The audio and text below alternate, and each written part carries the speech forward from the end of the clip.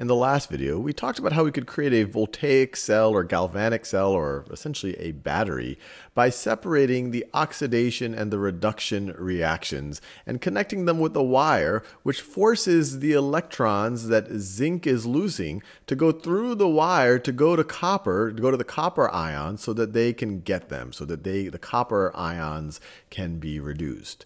Now that might have raised some questions. If this is a battery, well, what is the positive terminal? What is the negative terminal? If this is a battery, what is the voltage of this battery?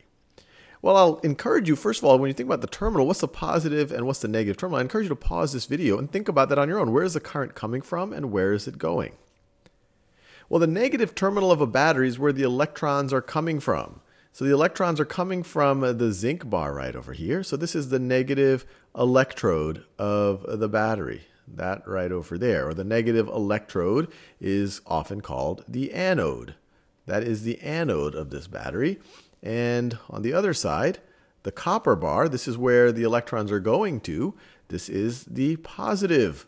That's the positive electrode, or sometimes called, or what tends to be called, the cathode. Now the next question is, what is the voltage across this? And that voltage is going to depend on what's the concentration of zinc ions you have, the concentration of copper ions you have. It'll depend on the pressure, it'll depend on the temperature. But all of that has been standardized, and you can actually look up standard electrode potentials. And I encourage you, you could do a web search for standard electrode potentials, and you'll see a bunch of voltages for different ions, and it's just essentially a measure of relative to hydrogen, and this is all relative to hydrogen, how much does this ion want to grab its electrons? And so if you were to look that up, you would get it for this reaction right over here, for the copper ion with an oxidation state of with an oxidation number of +2, to grab these two electrons and turn it into solid copper, relative to what they call the standard hydrogen electrode, that has a 0.34 voltage, which means that it's more likely to happen than in the case with a standard hydrogen electrode. And don't worry too much about that. We're really just going to compare the voltages and seeing well, what is the total electromotive force, or the total voltage with which this redox reaction is going to happen, or the total electromotive force with which we're going to push these electrons across the wire. If you were to look up the zinc reaction in a table of standard electrode potentials, you might see negative 0.76. Now you have to be careful though, because they're going to give you, if they're giving you this number, they're giving you the opposite reaction here. They're giving you the reaction from going from zinc ions, grabbing some electrons, and becoming solid zinc. We want the other reaction. This is the reaction that we need to occur for our galvanic cell. So this reaction right over here is going to be the negative of that. So it's going to be positive 0.76 volts.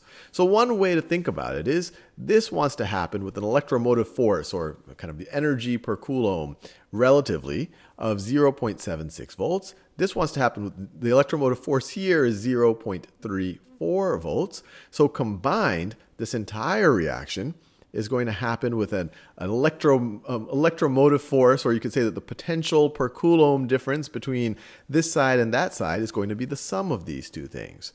And so that's going to be, if we have the standard concentration, which would be one molar, which is 1 mole per liter of the ions in their aqueous solution, if we're at standard temperature, standard pressure, then we would have essentially constructed a 1.1 volt battery, and I've just added these two things together. And of course, there's other ways you could do it. You could literally just take a voltmeter and measure what is the volt without the current there, without the current flowing. You could literally just measure what is the voltage difference between these two terminals, just as you would do in a traditional battery.